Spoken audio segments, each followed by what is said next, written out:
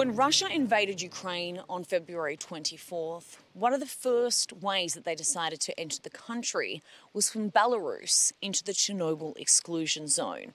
Now, 3 months later, we've come back to Chernobyl to assess the damage that has been left behind.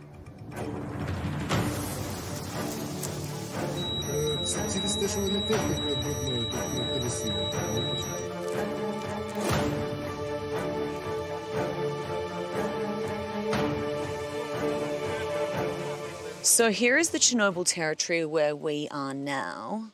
Up here is Pripyat, and this is where the Chernobyl power plant accident happened. And this white square here is where a lot of radioactive material. And all this brown area that you see in this map here is forest. It's all greenery, which really has the capability to catch fire, as we saw when the Russians came and invaded the Chernobyl area at the start of the war, when we saw all these fires break out.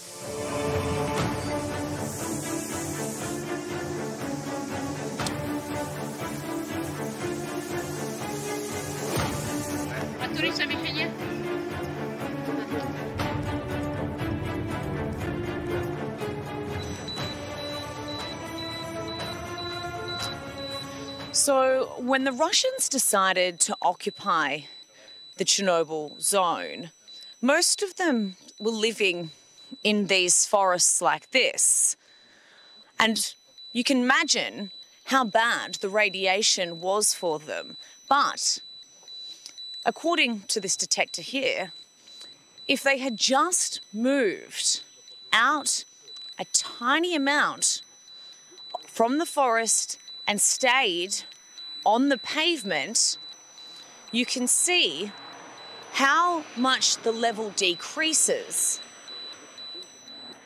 and it would have made an incredible difference to their lives.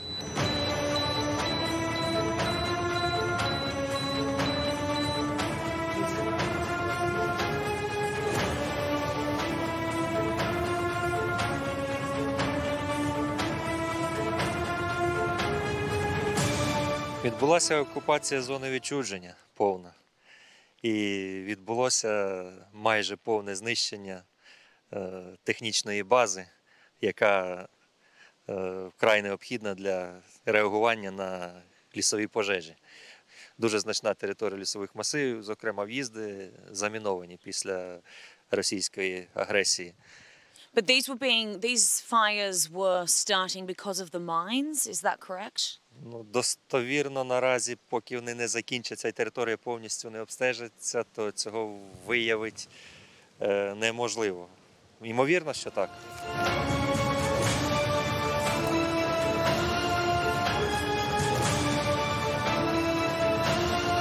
24-й ранок нас застав з дружиною в Чорнобилі. На підприємстві і взагалі в Чорнобилі не залишилося ні одного підприємства, яке було б не пошкоджене.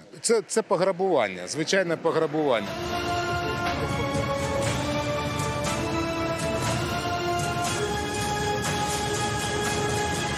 Now, this is just one of the many Russian setups that they had made themselves inside the Chernobyl area. Now, as you can see behind me, there is several foxholes that have been dug inside the Chernobyl grounds. Now, this is incredibly dangerous because if you go 2 meters below the surface, the radiation levels are the same as what they were in 1986. So you can just imagine how dangerous that was, and that's why many of them ended up having to go back to Belarus because of the acute radiation poisoning that they had given themselves. Now, we can't actually enter this grass area just because of how heavy the radiation levels still are, and there's also mines that will be in this amongst this area here, so it's incredibly dangerous territory right now.